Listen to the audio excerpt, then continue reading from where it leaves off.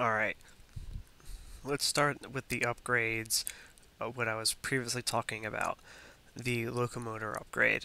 This will be triggered by the China nuclear tanks upgrade, which is,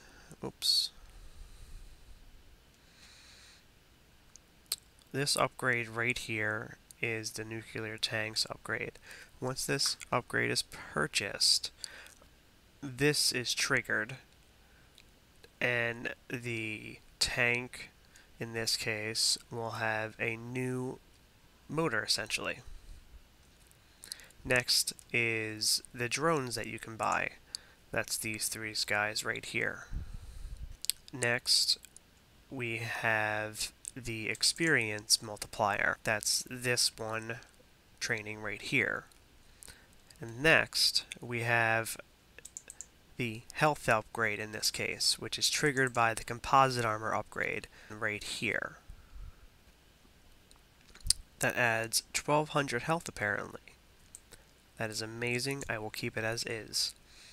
The way that this works is it adds 1200 on top of the 650 that's already on it. That's what add current health 2 stands for. Next, we will look at the point laser defense system. This is the same laser that the Avenger has to shoot out missiles from the sky. This is just a mini version of it. We should probably change that to 150, seems about right. Next we have its death effects. In this particular case, when it gets run over, splat. This is what it creates, just a crushed unit.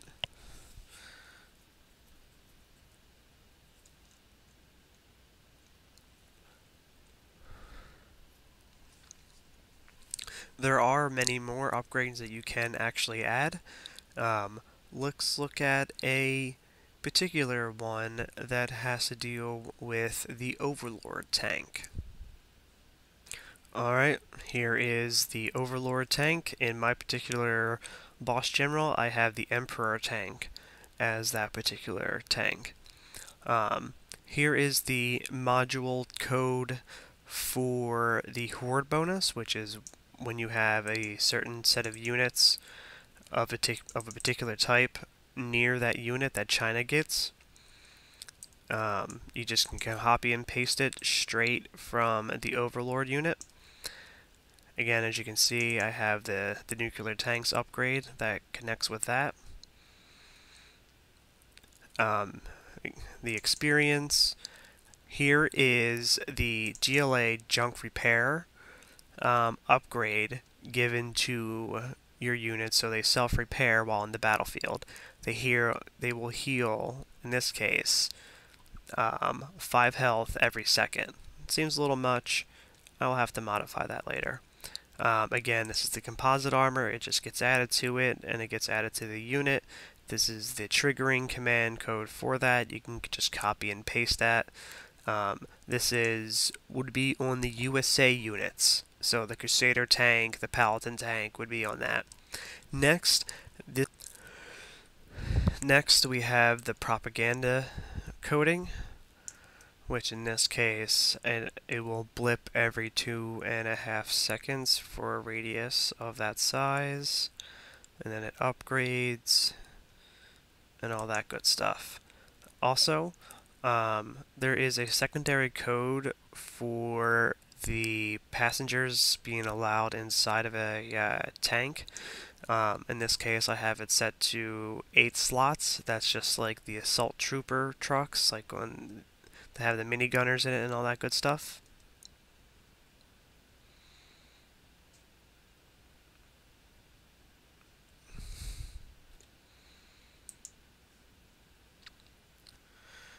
Alright, I thought I would open up the upgrade.ini to show you what the upgrade code looks like. Specifically, this first entry, the display name, is a general CSF edit that you would later need to modify if you were to add any personalized upgrades. These are just general commands, just so you know. You can change these to do anything. It's pretty self-explanatory, the cost and all that. The button image is the Cameo, kind of like I talked about the Cameo for the unit. Next we have the sound that it makes when it, like, in this case, since it is the Overlord, that sound it makes like it's loading up, that will be located in the soundeffects.ini.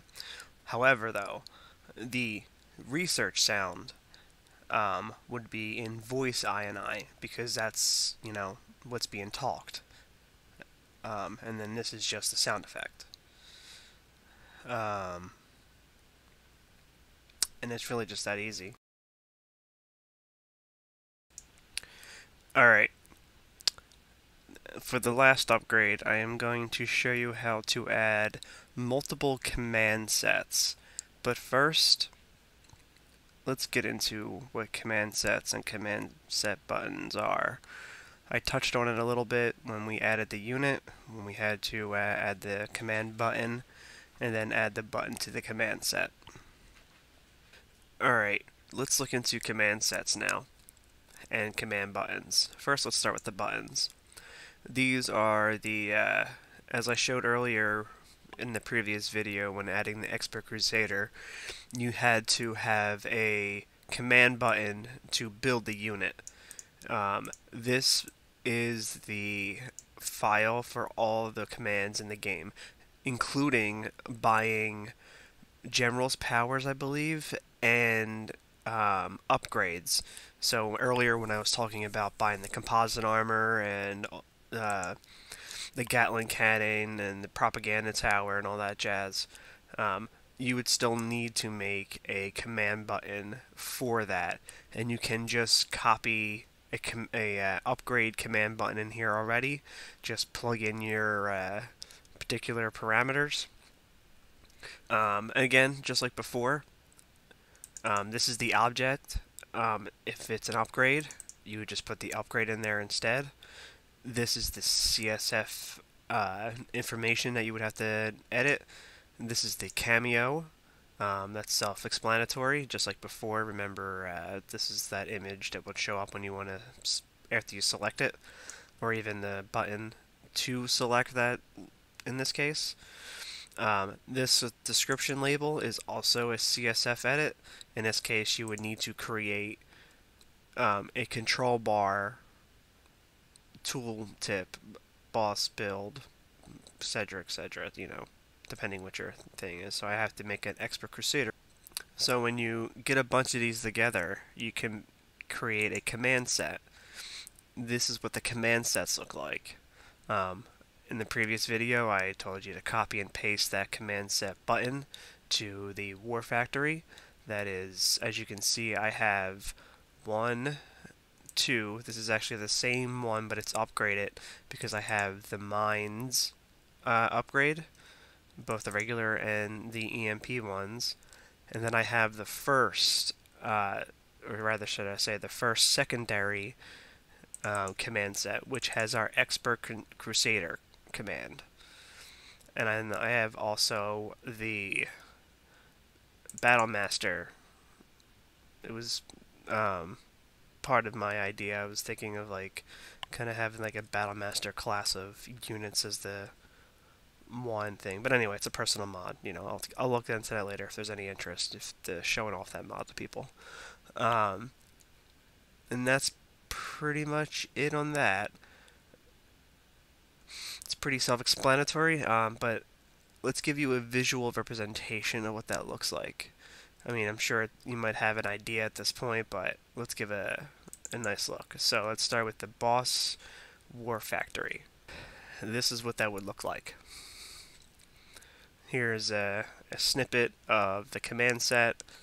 This would be the command buttons. As you can see, you can find them there. This is what it looks like in game. As you can see, it's labeled 1 to 18, and it goes odds evens, so 1, 2, 3, 4, or if you prefer 2, 4, 6, 8, 10, 12, etc. As you can see, I have 18. This is a mod that I cannibalized into my game. It is an add-on for the Operation Firestorm mod. It's just the widescreen. You can just Google it. It's easy to install. I recommend actually extracting the files from the .big it gives you and assimilate them into your game, and then start your modding procedures after that. At least I'm pretty sure that's where I got it from. I don't know. It's been years ago since I've done that. I've cannibalized several mods into my mod. And right here is the upgrade I was going to show later, or up next actually, since I wanted to explain a little bit what Commandsets look like. Eventually, you can have so many units you don't know what to do. Yes, I know this is unbalanced. Most of this is just testing. Several units I will be removing and adding to other generals and such. Again, this is a personal mod that will never be released to the public. I can only show you how to create your own stuff. By the way, this is our Expert Crusader down here. In a later video, I will show how to change the art.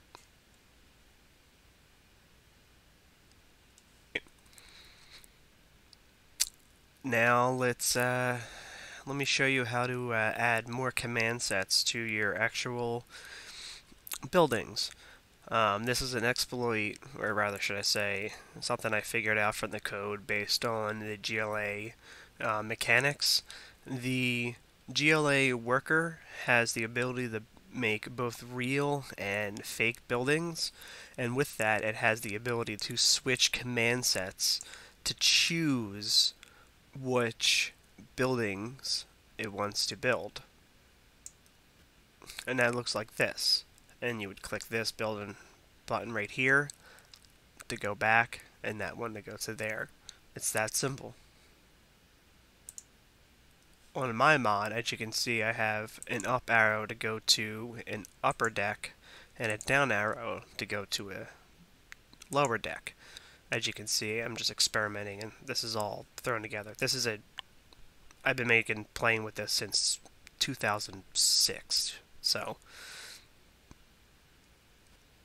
So in my mod, to get that level of sophistication, I had to encode my own versions of the upgrades.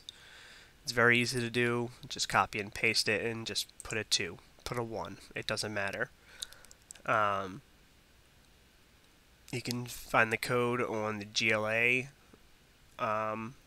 worker, as I said earlier, and that's why you can just copy it over from them. Just remember to change the command set.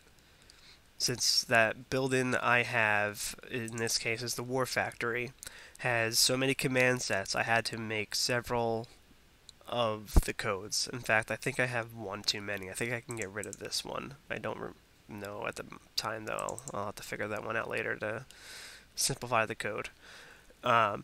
Essentially, what you're doing is you are buying an upgrade to change the unit, or in this case the War Factory's command set, to literally upgrade into a separate secondary command set. In this case, the fake one, so that would be actually, my fake one is the bottom one. And then obviously you need to go back to the beginning, so you need to buy an upgrade to go back to the original command set. And then once you're on the original command set, you buy the upper one to go to that command set, and then return back to normal. It's that simple of a command.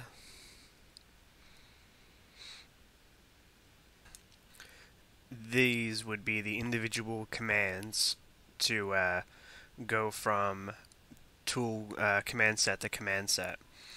And don't forget to put each of these commands in the appropriate command set. It'll take some time. While we are here, I wanted to show you real fast. Here's the code to put mines on your building. You need to copy these two codes specifically. This will trigger it.